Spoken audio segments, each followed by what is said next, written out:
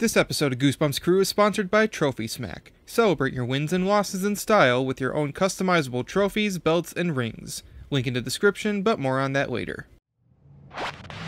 The most thrilling, spine-tingling series ever. From the pages of R.L. Stein's best-selling books. And the screams go on forever and ever.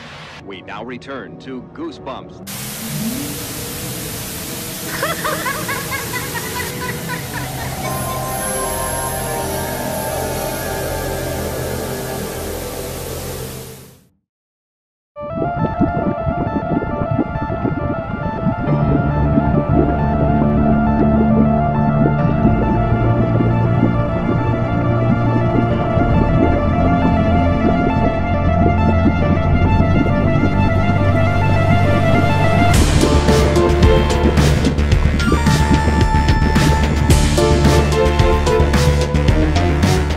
Greetings, Goosebumps fans, young and old, big and small. Welcome back to the Goosebumps Crew Podcast. As always, I'm your host, Isaiah Vargas, also known as the Goosebumps channel on YouTube, Twitter, and Instagram. And as always, I am joined by the rest of my Goosebumps crew. Goosebumps Aussie fan, Bjorn Panwick, Shawin, Nick Shaw, and the ultimate Goosebumps man, Michael Lillquist. And we're back to talk some more Goosebumps. Of course, we're back to talk some more Goosebumps.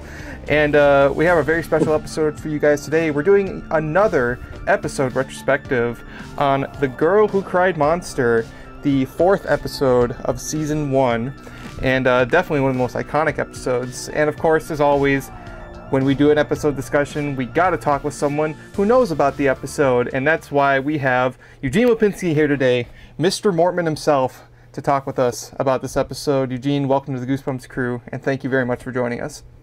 Thank you for having me. I'm so excited. Absolutely. We're very excited to talk with you. And we're going to talk, of course, The Girl Who Cried Monster and the other episode that Eugene was a part of, Night of the Living Dummy 3, where he voiced Rocky the Dummy. And we're going to get into those episodes. But first, before we begin, as always, if you guys are not following the Goosebumps Crew podcast on YouTube, Spotify, and Apple Podcasts, and what in the heck are you doing? Because if you are a Goosebumps fan, then you guys are certainly going to want to tune in to the podcast. This is episode 18. That means there's 17 other episodes that you guys could watch right after this one. And we've had some incredible guests on the podcast. So if you love Goosebumps, please make sure that you tune in to the Goosebumps Crew podcast. In terms of news from the Goosebumps world, we do have a new line of Goosebumps products coming from Cavity Colors later this year. More info will be coming about that, but at the time of this recording, it actually was just revealed one of the teases for one of the designs of the Haunted Mask, and it looks really cool. So we'll be giving you guys more info on that as it comes out. All right, time to get down to the nitty-gritty. We are going to talk The Girl Who Cried Monster. Like we said, this is episode 4 of Season 1, one of the first episodes of the show. And, of course, we have Eugene here, Mr. Mortman himself, to tell us a little bit about his experience on that episode. But before we talk about that episode, why don't you tell us a little bit about yourself, Eugene? All right. Well, I'm from the UK originally, from England, and then we emigrated to Canada, and I was brought up on the prairies in Saskatchewan, just above North and South Dakota. And so then I went back to drama school in England when I was about 20, and I went to the Royal Academy of Dramatic Art and studied there. And then after I finished studying there, I went to Poland and I studied for a year, and then I went to Russia and I studied for a year. So I'm a well-educated actor. And yeah, then the first 20-some years of my career were in the UK, and I made a bunch of I did a lot of stage work at the Royal Shakespeare Company, at the National Theatre, and I started doing, that's where my film career started there as well. I started with a film called Hanover Street, and then I worked on The Empire Strikes Back, the Star Wars movie, and then, you know, I just played smaller roles. I did a movie with John Schlesinger called Yanks, and so that was all good. And yeah, I think I probably did 60 or 70 movies in the UK and TV shows and stuff. Wow. And then I moved back to Saskatchewan. No, first I moved to Toronto. And I stayed in Toronto, and that's where we actually filmed Goosebumps. And I stayed there for, I think, 10 or some odd years, 12 years, something like that. And now I'm living in Vancouver. So that's where I am, up to date. You got me up to date. Excellent. And yeah, let's talk a little bit about the Goosebumps episode that you filmed. So, of course, you were in one of the first episodes, The Girl Who Cried Monster, based off the 8th book in the original series. And I guess to start off, how did you get involved with being a part of that episode? Oh, okay. It was just lucky for... it was a lady called Ann Tate. She was the casting director on the Goosebumps. And they had brought me in to audition for Mr. Mortman. And I thought, I did a reasonable job, but sadly I didn't get the job. They'd offered it to another fellow. So I was pretty sad about that, but, there you go, that's show business. And then about a week later or something like that, I got a call that the person that was originally cast as Mr. Mortman fell ill or something like that. And would I come, and do the role? So I was like over the moon because I wanted to do the role, because it was all like monster and eating crickets and all that, I wanted to do all that stuff. So, yeah, I got the job, and it was like we were talking earlier. I had to go through this whole wardrobe and makeup procedure. I had to wear a complete prosthetic on my head, and they had to, it was frightening. It was, really, really claustrophobic. But I managed to get through that, and then once we got all that behind us, then the actual filming of it was a blast. It was lots and lots of fun, yeah. Absolutely. And like I said, Girl Who Cried Monster is a very well-known, memorable episode, especially for your performance as Mr. Mortman is very, very memorable and very scary to kids. I mean, eating the crickets and especially the big tarantula. Yeah. It's creepy when you watch it as a kid. I know, because I was afraid as well, because I had to... The crickets were okay because they were all on the desk and stuff like that, and I think I had to eat little gummies. That's what they actually used, or Tic Tac or something like that for their crickets. But I did have to actually wrangle the tarantula. And, I was saying that when I was doing it, they sprayed my hand with this, it's called a plastic glove. And so it's see-through and everything like that, but it actually protects your hands from the tarantula's fur, which is dangerous because apparently if it gets under your skin, it can cause, really like rashes, and it can cause all kinds of health problems and stuff like that. So, yeah, I mean, that was a really interesting thing to have, learn to do, to wrangle the tarantula, and to handle these crickets and stuff like that. And then when I had the mask on, I didn't want to get the real crickets too close to my face because I didn't want them to jump in my mouth or anything like that, right? So all the editing was very, very, they had to do some careful editing on that show, I said, oh, don't get the crickets too close to my face. I don't want to eat any crickets, and stuff. It was fun. It was fun. And then going to Lucy's mom and dad's house, that was really interesting because, well, you know what happens at the end of that episode, right?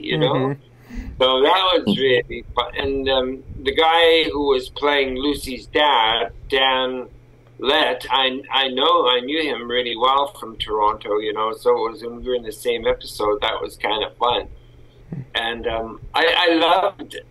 It was such a great, when I read the script and I was thinking, oh my God, this is such a good twist, you know, that what happens. I don't want to spoil it just in case some of your viewers haven't seen the episode, but yeah, so it was fun. I have to was one of the most fun jobs that I'd had up to that point in my career, right? You know, because, you know, it was, I can't remember if it was put to us as a kid show or a young adult show, but I was thinking that if this is a kid show, it's good. It's a good show.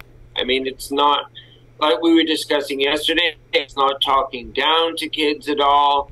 It's just good entertainment. And also it is scary, and like we were discussing yesterday too, that, you know, right from the beginning of time, you know, like if you think of, the Three Little Bears or Little Red Riding Hood, I mean, those are scary stories where scary things happen. And, you know, ancient child's fables, and they never talk down to the children. And I think that's one of the reasons Goosebumps is so good, because it never talked down to children either. Absolutely. Bjorn, you had a question there, just yeah, just earlier on, how talking about how it was made for kids and everything. Like, I guess this is the part where I should say, because I have mentioned this once before on the podcast. This is the episode that absolutely traumatized my brother. To the point, like, we had a burnt copy of it on VHS because there was no physical release of it. And I remember my mum knew how much I loved it. So when it was on TV, she actually was like, oh, Goosebumps is on. Oh, I'll burn this for my son. You know, he loves it. And then I sat down to watch it with my brother, and he was petrified. It was actually, and it wasn't so much the scenes where you're eating piss and stuff. It was more the part where you're chasing Lucy around the library.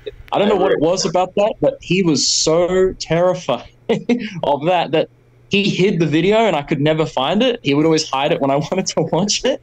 So, yeah, it was. I was like, I want to watch Goosebumps. I want to watch it. I love it. And he's just like, no, we're not watching that ever again. He hated it. Wait, didn't you say he destroyed it eventually or something? I thought you remember it. Yeah, he eventually destroyed it. He threw it on the ground and he ripped all the tape out of it. And yeah, I could never watch it again. And until they finally, you know, released it on DVD, I could actually watch it again. But I was so sad because that episode was, never released. It was only, you know, if they would do a rerun on Fox Kids or something. And so I was happy to have it. But, yeah, unfortunately, my brother was so terrified of that episode. I don't know what it was. I think it just everything, the atmosphere they created in that library, like the gloomy blue filter and the music and everything just really freaked him out. And I remember using a really weird voice as Mr. Mortman as well. I was going, Lucy, kind of like a bit of a pervert, or not a pervert, but just like a weird guy, or like you know, I remember speaking really high in my upper register, like Lucy, and I kept laughing under my mask because I don't know if you guys are old enough to remember a show called I Love Lucy, but Lucy's husband, he was I think Cuban, Ricky Ricardo, and whenever Lucy did something wrong, Ricky would always go, Lucy, you got a lot of explaining to do. You know, when I was looking for Lucy and I was going, Lucy, Lucy, I kept thinking, I explain it to do. Inspiration. Took inspiration from it. Inspiration from Ricky Ricardo. Hey, maybe he wasn't trying to eat her. Maybe he was just trying to get her to explain. Yeah. No, I just can't wait for my brother to watch this back because my brother watches all these episodes, and when I finally got to talk to the man that terrified him, he's gonna love this. How old's your brother now? My brother, so he'll be 31 this year. So he's 30 now. When we watched this, we were really young. Like I was probably only 5 or 6, so he would have only been about 7. He was older than me, and he was more terrified of it. But I lived for the franchise, so nothing really scared me with it. So yeah. But yeah, in that episode, you're right. It had a really creepy atmosphere. Because, I mean, we've talked about this before, but season 1 of Goosebumps was different from the others because I feel like they really put their all into how everything looked. And this episode specifically, when you have the library at night, it's kind of got like, everything's like really dark blue. You got sort of the purple tints coming out of the windows. And it just looks very like, there's a lot of contrast. And it just kind of makes the image pop. And then when it's mixed with the brilliant but grotesque design of Mr. Mortman when he's the monster, it makes for a very creepy atmosphere, and especially during the chase, because you have Lucy running down this endless corridor, and then Mr. Mortman's just kind of like laughing, and he's like, you're right, he's like, Lucy, where are you? And it makes for very creepy. I especially remember, me personally, when I first saw it, was right before the commercial break, when she's like trapped in the corner, and he's just kind of like standing right there, and he's just like, dinner's served and all that. Yeah. It's creepy. He had the comment of he liked fast food. I love fast food. and it starts, doesn't it, when Lucy's in the library, because he's Mr.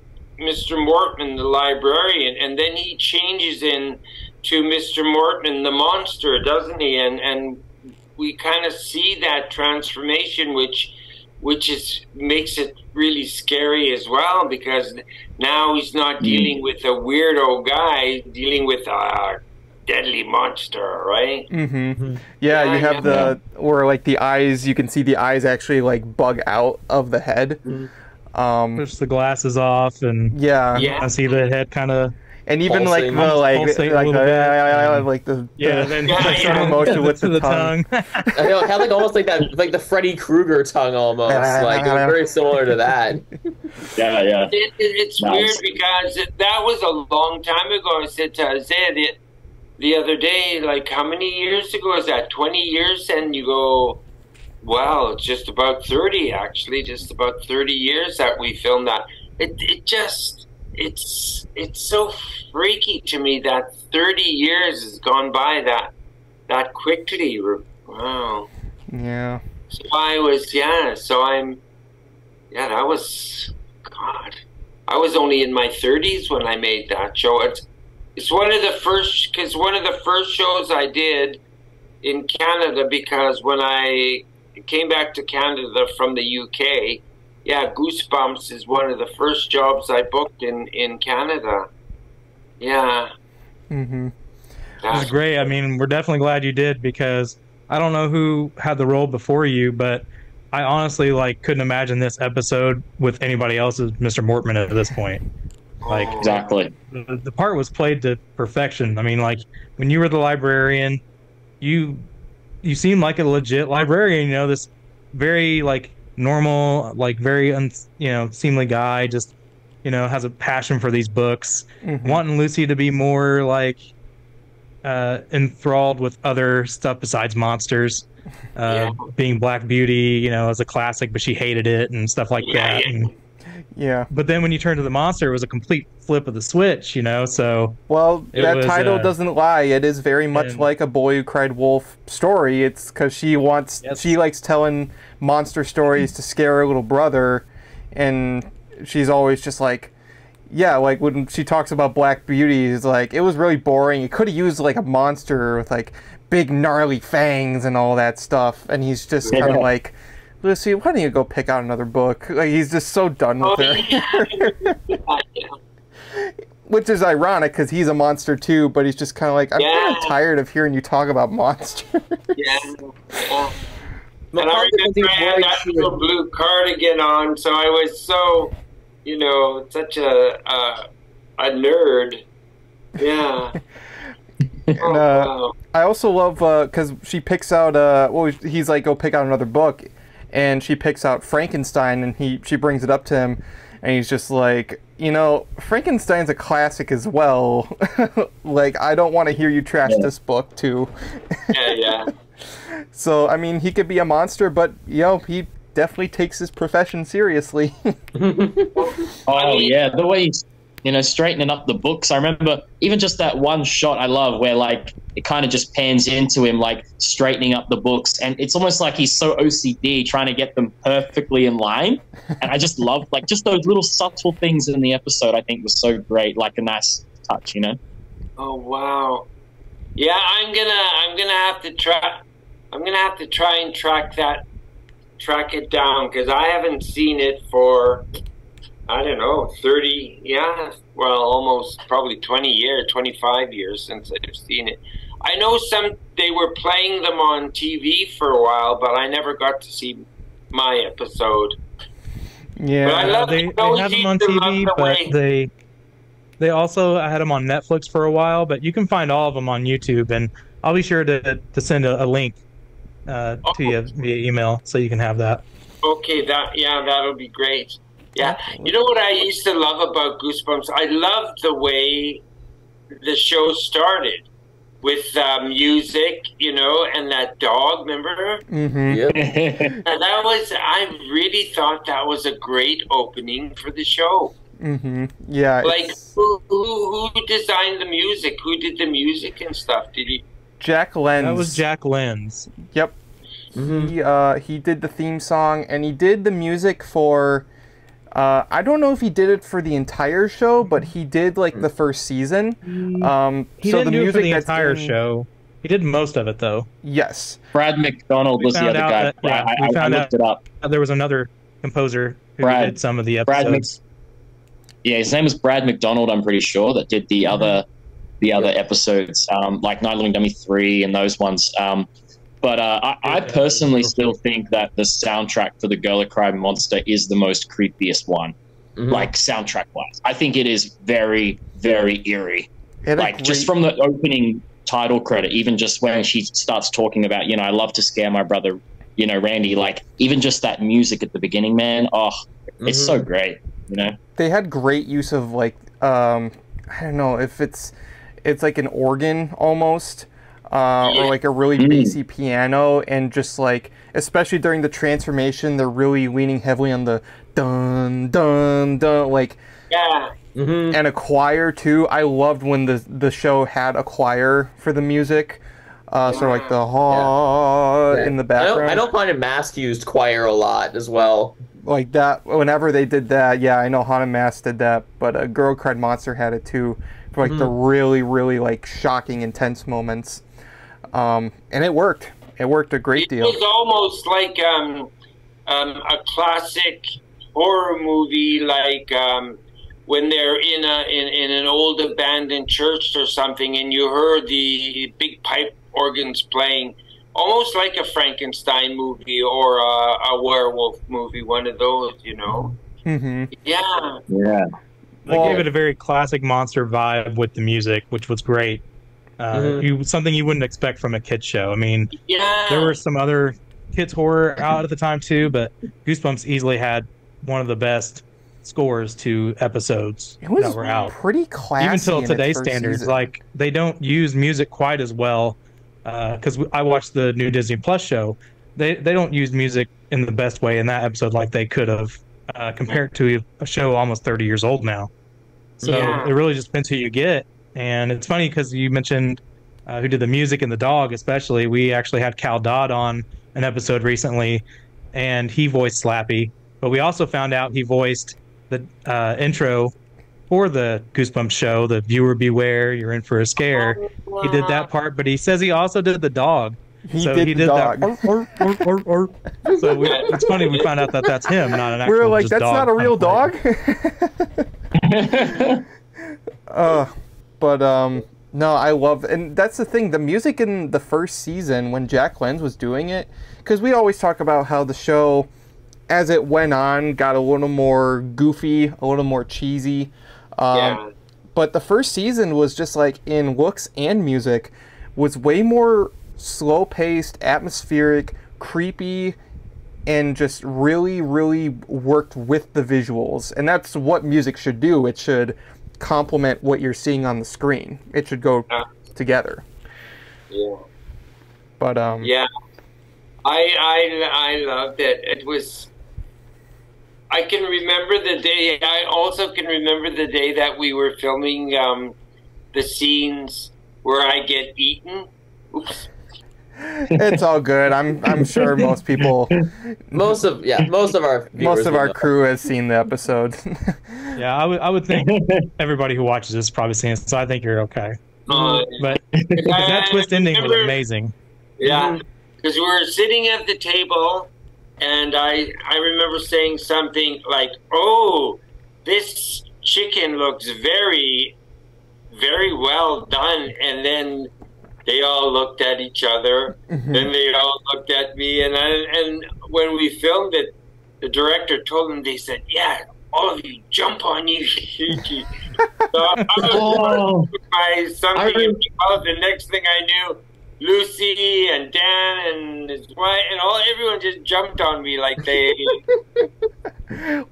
Oh, I remember the lines now. It was he says, "Yeah, so what's for dinner?" And they say, "Well, since you asked." Oh yeah. and he's like, he has a great reaction because he's like, he's kind of like, he's choking on the meatball. He's like, excuse me. He's like, I thought you said, and then they're like, and then they have the like snake teeth, and they're like, that's right, you are. Yeah. It's such a shame though we don't get really see the parents' monster forms that well, because the designs in them, if you see the masks behind the scenes, they were so cool. They're like those snake monsters, like those like cobra monsters. You see a bit better in Shocker on Shock Street, but yeah. But that's a great line. I just well, because you're in a tense situation because you have someone who is a monster in your house, and you're just waiting at any moment for him to like do something. But then all of a sudden the tables just turn, and it's like, you thought you were getting the upper hand here, and it's a great twist ending. It's like, it is a great twist. It's great TV, man. It's like it reminds me a lot of Goosebumps endings remind me of that, but it reminds me a lot of the classic EC comics, the Tales from the Crypt and all that, because that's very much like an ending out of an EC comic.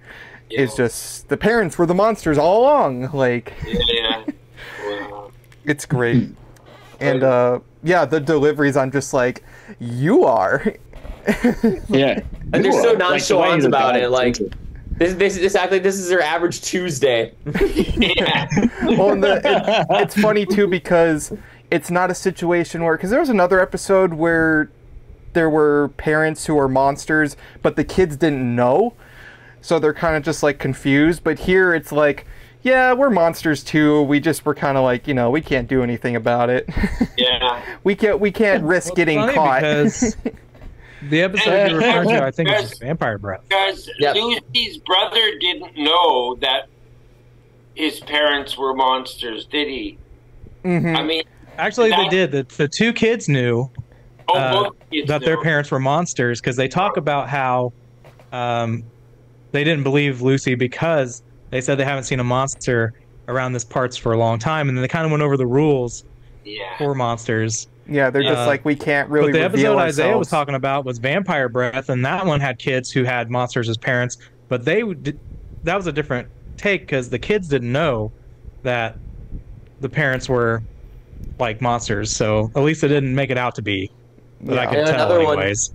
Another one that did was My Best Friend is Invisible. That was, the kid knew they were monsters, but like that one was like, well, they weren't monsters; they were aliens, and it turns out the ghost, the invisible boy, is actually the only human left on Earth, and all the people who were humans are aliens that have faces on the the back of their heads. Oh my god. It's one of the goofiest yet most unsettling effects of the whole show. I don't know. It's goofy, but it's if it scared kids, I would not be surprised. Oh yeah, that imagery is unsettling. Like, I'm trying to think of another. Well, which episode did you guys find the very scariest? Probably Girl Who Cried Monster, honestly. Like, that was the one that I think was genuinely creepy. I mean, some episodes had, like, just maybe, like, one scene that would be really scary. Like for instance, Attack of the Jack-O-Lanterns has probably one of the most infamous, terrifying, almost like, I don't know the best way to describe this, Isaiah, but, like, really just disturbing scenes. Where they're up in, like, they go to this house trick-or-treating, and there's, like, these, like, old people that have all these kids, like, chained up, but, like, they have this almost, like, ogre-looking dude. Like, yeah, the man is, like, very, like, deformed, and he's, like, he traps all these kids because he loves their costumes, and they're like, I love your costumes, and they're like, you're gonna stay here forever. He's like an it, you know, like Exactly. Yeah. They put like this weird growth on like this cluster of zits. It also reminds me of like the deformity the shopkeeper has in the Haunted Mask. It's a very similar kind of thing. Yeah, I was thinking that too. But yeah, for me, the scariest episode, like, I didn't watch Goosebumps when I was really little, so like I didn't start watching until I was a bit older. But for me, the most unsettling one, along with Girl Who Cried Monster, was the Haunted Mask 2. Just because of the idea of, like, this old man mask that this kid finds. It's kind of like a similar thing to the first Haunted Mask. He puts it on, and it fuses to his face. But the difference is, this old man mask doesn't make him, like, evil. It starts rapidly aging him and basically slowly kills him. Like, his hands, like, start, like, morphing into old man hands, and, like, the mask, like, warps and bulges around his face, and it's just, like, really unsettling. The show got weird at times. It's unsettling to me. I mean, wow. Can you? Yeah. Well, yeah, and that's like classic horror, man, isn't it? Mm-hmm. Well, yeah. A lot of Goosebumps stories are derived from classic horror stories, but for kids. So. Yep. And but Girl Who Cried Monster, I would say that's the scariest episode to me too, because even outside of the monster stuff, it does a good job at really making sort of even like the scenes where there's no monsters at all seem tense. Because once she knows that Mr. Mortman's a monster and he knows that she knows, he's like showing up at her front door and being like, can I come in? And she's like, no. Like my parents. I was just going to mention that, like, Mr. Mortman's chasing her, and she just gets into the house or whatever, and I can remember knocking on that door, and then I said, can I come in? And I can remember the look on her face. She was petrified, and she said, no. Because it's like, now he knows where I live, and I'm alone. Danger. Dad, is Dad still... And, like, she kind of did something really stupid, though. Like, the thing you should never do as a kid if you're home alone and someone shows up. Like, my parents aren't home right now. It's like, well, then she's like, actually, they're someone strangers at your door. What's funny? How about opening? Yeah, don't ever open the door. Yeah. Well, she's like, actually, they're in the bathroom. She's like, Mom, is Dad still polishing his sawed-off shotgun? Yeah, that's the one I was gonna say. I love that line. I love that. But it's creepy. I like that. I like that scene, and it's really creepy too, because like he tells her, "I brought your backpack. It's on my way." But then when the parents start talking to her, and she's explaining that, you know, he came by the house. They're like, "Oh, well, you should be thankful. It's not on his way at all."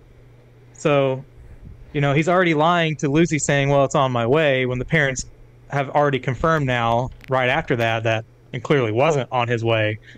So, and you know, I wonder if the parents start suspecting that Mr. Mortman is a monster when she tells him that he came to the house. I wonder, you know, so not to frighten her, they say, "Oh, that was very nice of him to come by with your backpack."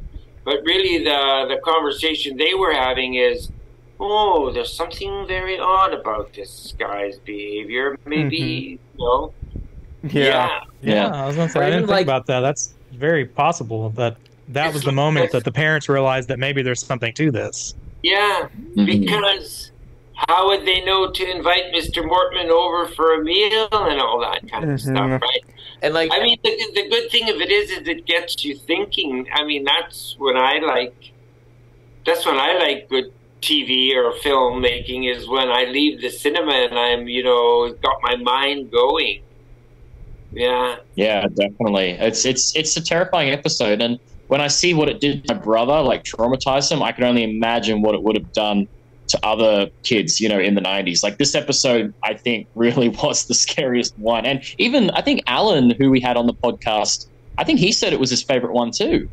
I'm pretty sure he said the Girl Cry Monster was his favorite. So I'm like, I think this episode is a personal favorite to a lot of people. Oh, yeah. I think because it is so scary. Yeah, I mean, for me, it's in my top 10, if not top 5 favorite episodes. Like, I still haven't, like, actually thought through, like, the placement of my top 10, but it's in that mix. It's easily one of my favorites. Clearly my hairiest adventure, just saying. Larry.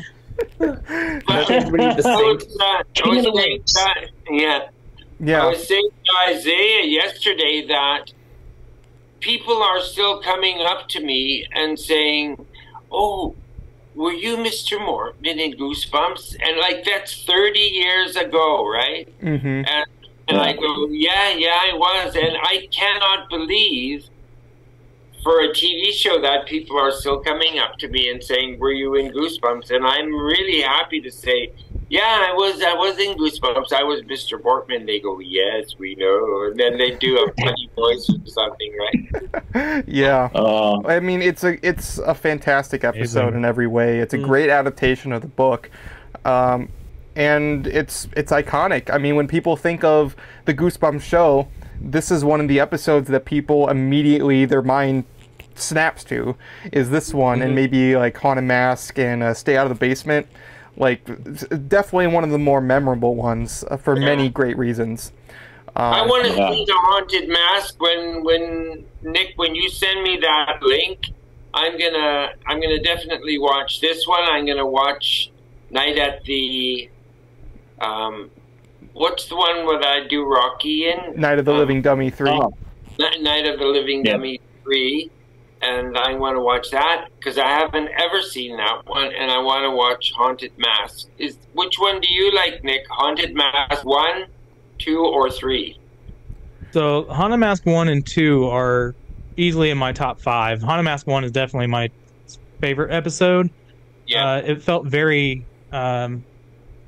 almost film quality. Like it could have been in a movie theater almost. Like they did a great job because that was the first episode that aired on TV. So I think they really put a lot of extra effort into that so the show could continue. Yeah. But I know Netflix still has The Haunted Mask. They have Night of the Living Dummy 3. Welcome to Dead House, which is another great and terrifying episode. And because that kind of, we were talking about that episode actually a couple episodes ago on the podcast, because we spoke with Scott Wickware and his wife Marilyn, who were both in that episode. But Scott's been in a few, including the Haunted Mask 2, and that one's on Netflix as well. So there's a few on Netflix, but the link I'll send you has every episode, so you can check out whichever ones you want to. There's a few duds out there. Not every episode was as good as The Girl Who Cried Monster, but they're definitely worth a watch, I think. How many did they do in the first season? Was it like 26 or? I believe it was about. I'm thinking it's about. Off my head, I should know this. I think they're like. Should know this. If we're talking like, I think there was 14 like adaptations because there was a few two-parters. So if you count the two-parters as individual episodes, it was like 17 episodes or something like that, or maybe more. But yeah, because some of them were legit. Just in terms of like an adaptation of the book, it was like 14 episodes, I believe. Yeah, so just about. With IMDb, if you go by that, with the two-parters, they're saying 19 episodes. Oh yeah. In season 1. Yep. in season 1. And many of those are considered to be among the best. Definitely the best adaptations. They definitely chose from some of the most popular books at the time. But we earlier mentioned Night of the Living Dummy 3, which you had a voice role in. And we're going to talk about that one in just a second. But first, if you're not following the Goosebumps Crew podcast on YouTube, Spotify, and Apple Podcasts, please make sure you do. You can also find us on artemedia.org, our networking that we are a part of with other podcasts. All those guys who do podcasts over there really deserve the support, so make sure you go check out artemedia.org. And before we get back to talking more Goosebumps, let's have a quick word from our sponsor. This episode is sponsored by Trophy Smack. Everybody wants to feel like a winner, and what better way to feel like one than with a trophy of your accomplishment? As seen on ABC's Shark Tank, Trophy Smack is the ultimate destination for custom fantasy sports awards. Trophy Smack has what you need to celebrate your wins and losses with their large array of customizable championship trophies, belts, rings, and plaques. Their custom-made awards make for the perfect addition to almost any occasion, anything from fantasy football, corporate awards, gaming, wrestling, esports, and real sports. But even if you're not into sports, Trophy Smack products are customizable for anything, even for those who want a nice shiny trophy for being the best Goosebumps fan ever. Trophy Smack uses top-of-the-line materials to make superior-made awards that will last for years and years, and made to suit any price point. And if that weren't enough, not only does Trophy Smack have quality-made products for affordable prices, but they also include free shipping, free engraving, and 100% guaranteed satisfaction. If you want to snag yourself some quality-made awards for your fantasy sports event, visit Trophy Smack's website by clicking the link in the description and check out their large array of trophies, belts, rings, and more, and feel like a champ in no time. And of course, special thanks to Trophy Smack for sponsoring this episode. And now, back to more Goosebumps. So you did a voice role as Rocky, the Slappy's little, I guess I would say henchman in Night of the Living Dummy 3. And Rocky, he's brought to life by Slappy, and we discussed it earlier. He's sort of like an old school gangster mobster. He's like, sure, whatever you say there, boss. But you did the voice for that. So did you get called back to do more episodes of Goosebumps? You know what? Okay, I'll be really honest with you. I don't even remember doing Rocky. Really? Like I know I did it because it's on my IMDb and I've seen it. But when I found out that I was going to do your podcast, I really started racking my brains. Rocky, how did I? And then I remember, like I was saying to you, I was doing that movie, Bless the Child. Mm-hmm. And I remember the producer of Goosebumps called me into the recording studio. And I don't know, is Rocky is he in the whole episode, or is he in just one scene, or? Nope, he is in the whole episode. So unlike the book, in the book, Slappy has a whole bunch of ventriloquist dummies at his side. In the episode, it's just Rocky. But he brings him to life, and he and him are just like walking around doing their thing. And like I said, he's like the henchman. So Slappy's like sitting over here, he's laughing evilly, and Rocky's kind of like, oh, he's like, shut up.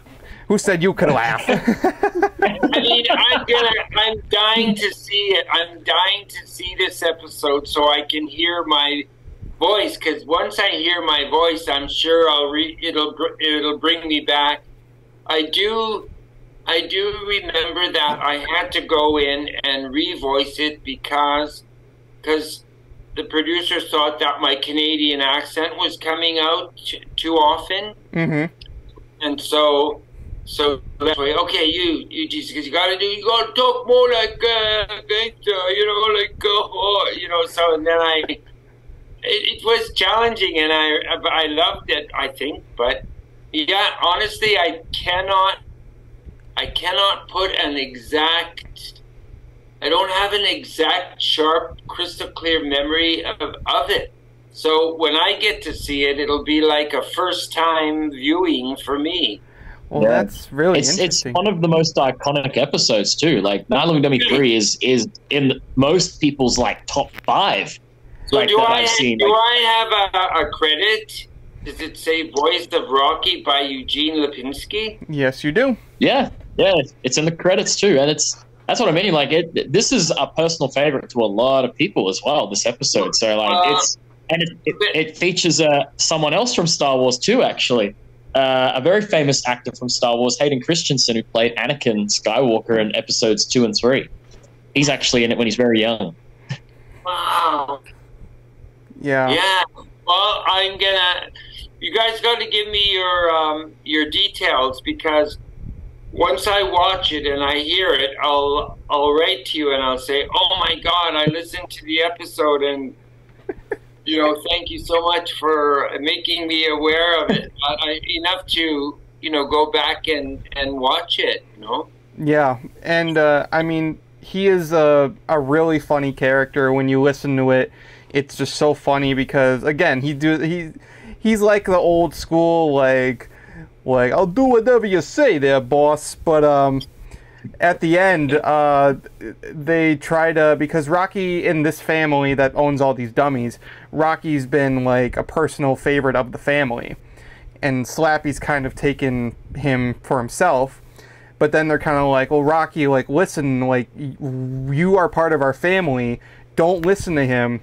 And then just when you think he's going to, like, continue doing what Slappy says, he just turns around and he knocks Slappy in the face.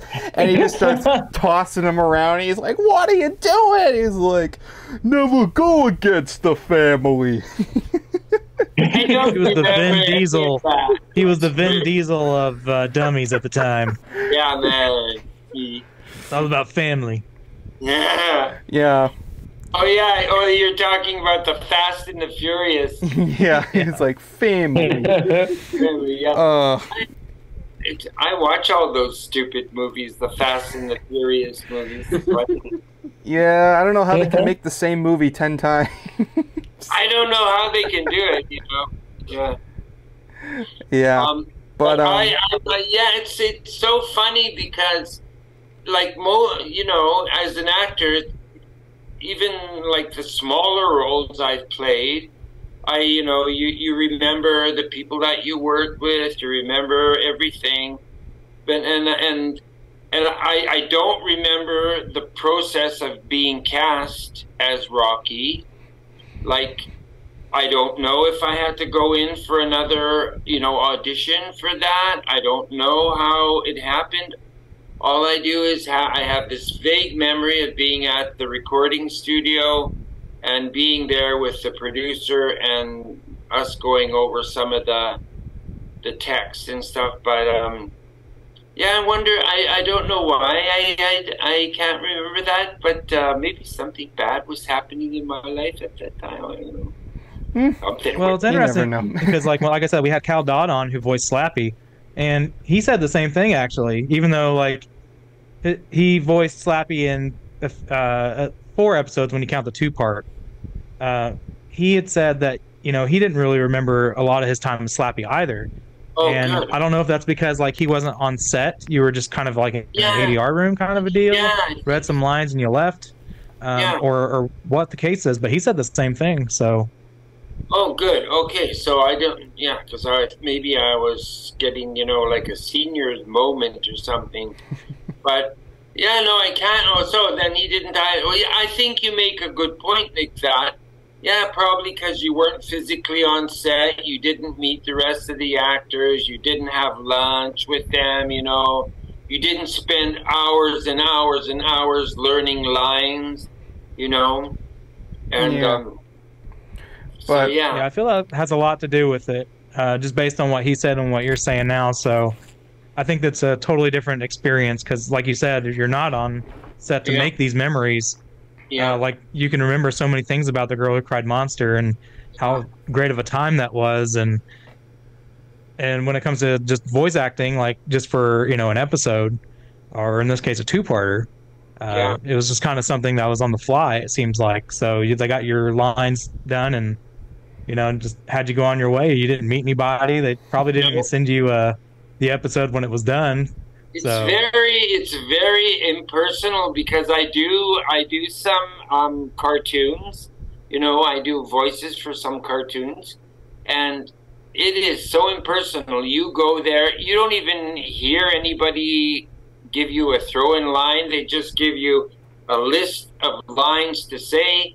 Line 1, line 2, line 3, you know, line 1, hello, how are you today? Line 2, yeah, very good. Line 3, go, you know, whatever.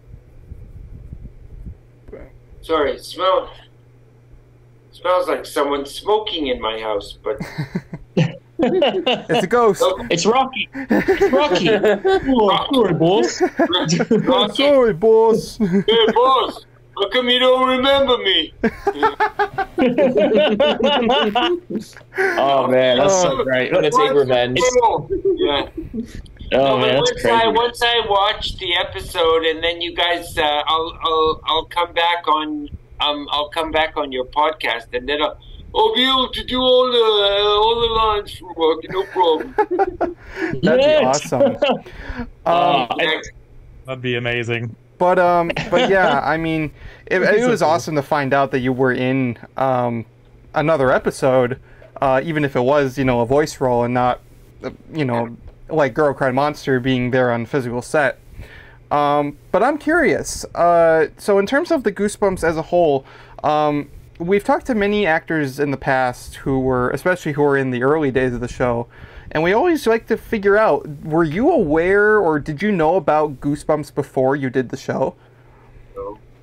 Ah. No, because I was in my 30s, you know, so if I hadn't read those books when I was in my, you know, pre-teen or early teen years, I mean, when... I never asked R.L. Stine this, but I mean, who did he mean the books to be for? What age group? Does he ever say? I think he intended it for probably, I'd say, maybe fourth to sixth graders, sort of not like early school, but probably like preteen before middle school, I'd say.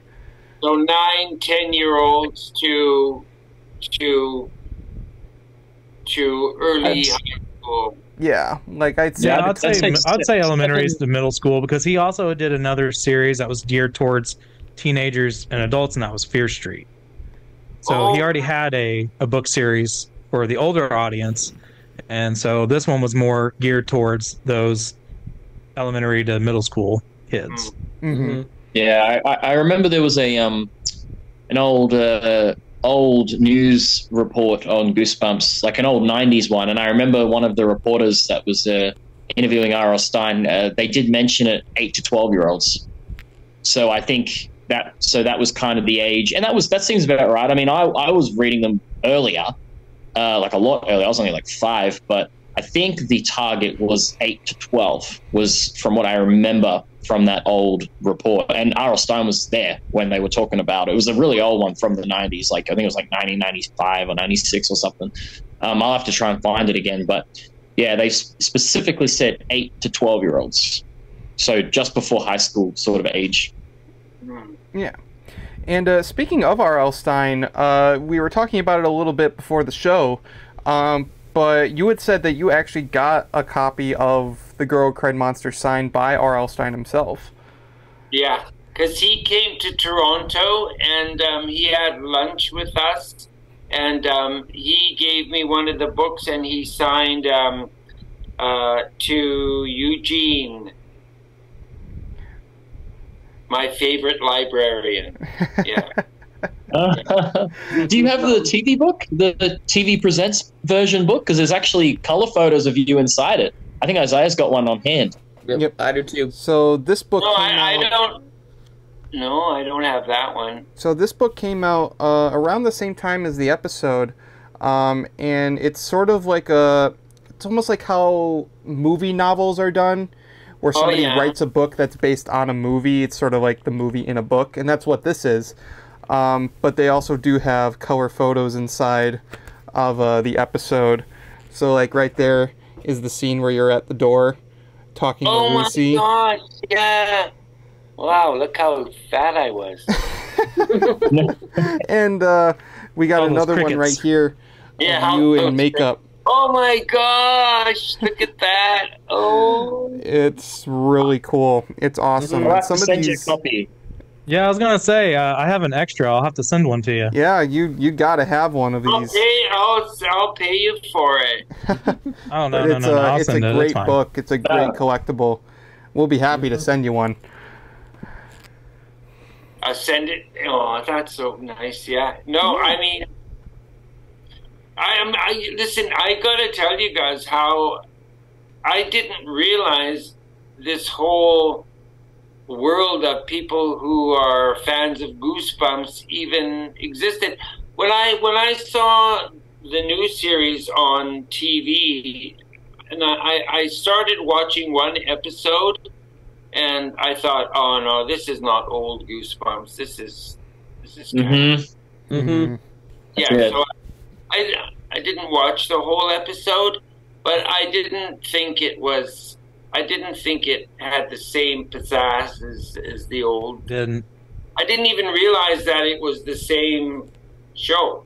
I didn't realize it was the same Goosebumps as the original Goosebumps.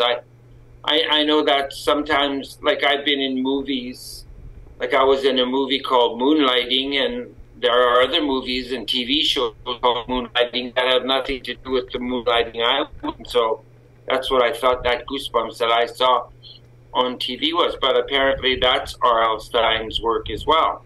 Mm-hmm.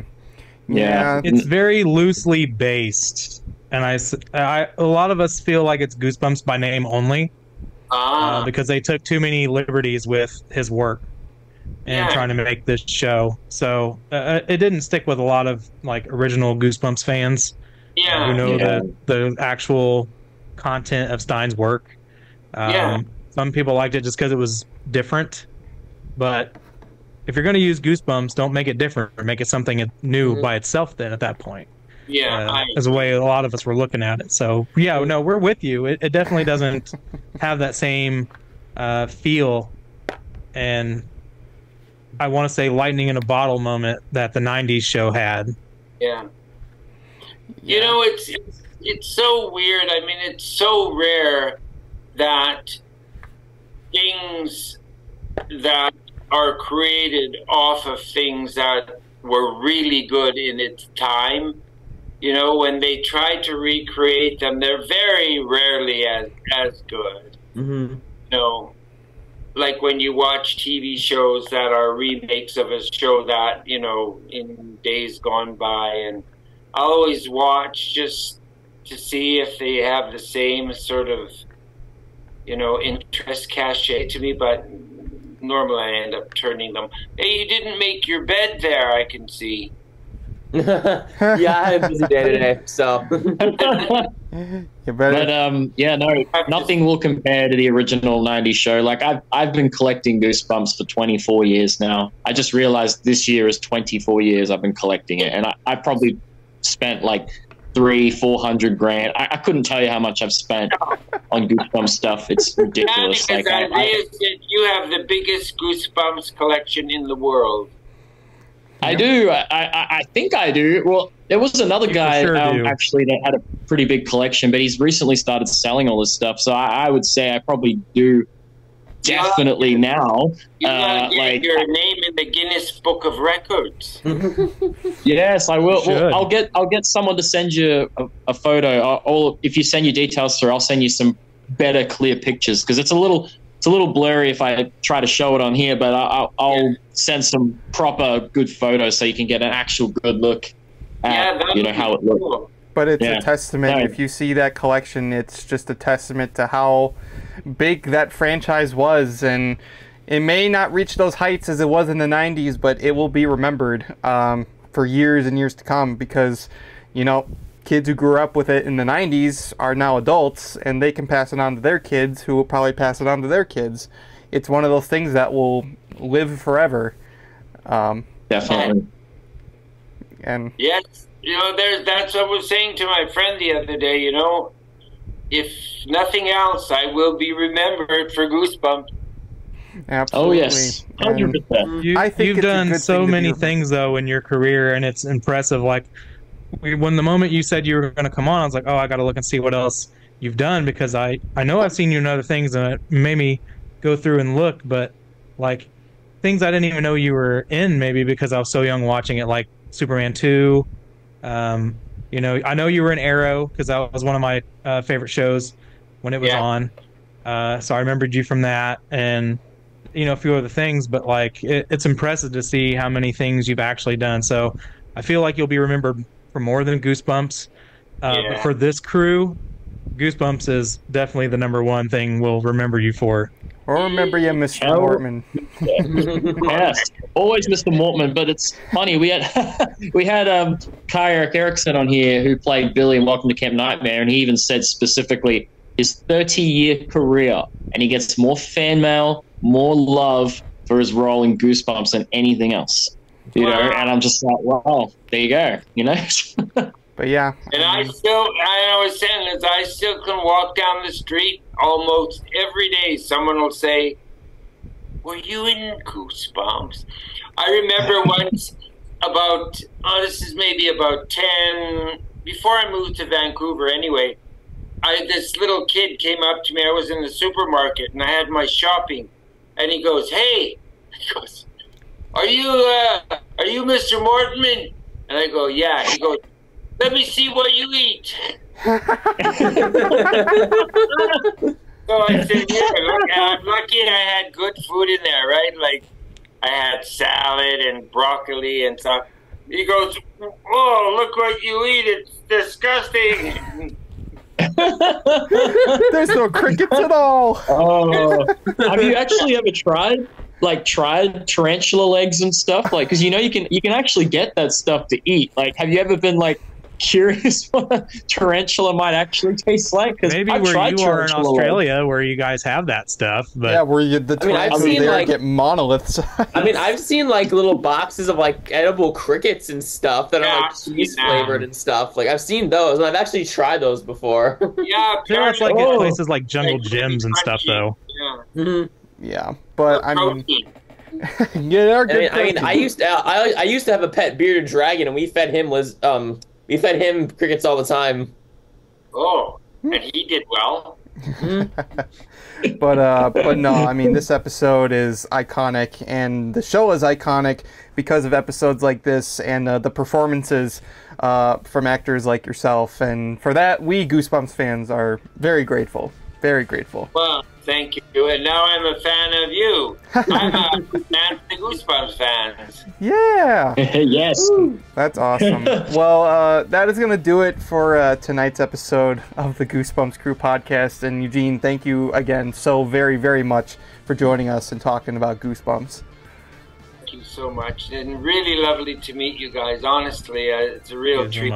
Absolutely. Yeah. Thank you. And we hope to talk soon. And So, yeah, that's going to do it for tonight's episode. As always, make sure you follow the rest of my Goosebumps crew, Goosebumps Aussie fan Bjorn Panlick, Shawn, Nick Shaw, and the Ultimate Goosebumps man, Michael Lilquist, on their social medias and YouTubes, because they really, really, really do deserve it.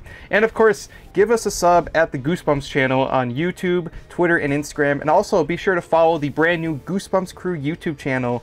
New episodes Wednesdays will always be posted there and on Spotify and Apple Podcasts, where you guys can catch those. And that's going to do it for tonight. So for all of us here at the Goosebumps Crew Podcast, we want to wish you all to take care, stay safe, and have a very scary day.